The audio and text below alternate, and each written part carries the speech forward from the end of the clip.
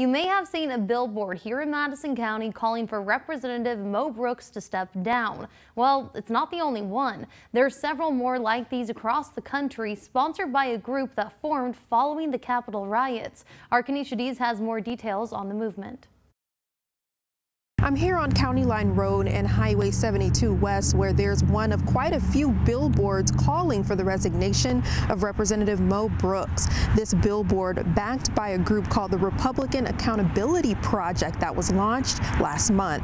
You know, actions have consequences, and when you're an elected official, your words matter. Olivia Troy, the group's director and former coronavirus task force advisor to former VP Mike Pence, says the billboard campaign stemmed from false claims about the 2020 election by former President Donald Trump and a number of Republican leaders. All of these lies and insightful rhetoric and calling for action and violence and going to battle and, giving your life for it, and all of this type of language led to what we saw happen on January 6th. WZDX News reached out to Brooks' press secretary, who declined to comment. However, in response to the billboards, Brooks tweeted just a week ago, in part, he would proudly stand with Senators Cruz and Hawley, who are among the 11 elected leaders also plastered on billboards, asked to step down from their positions.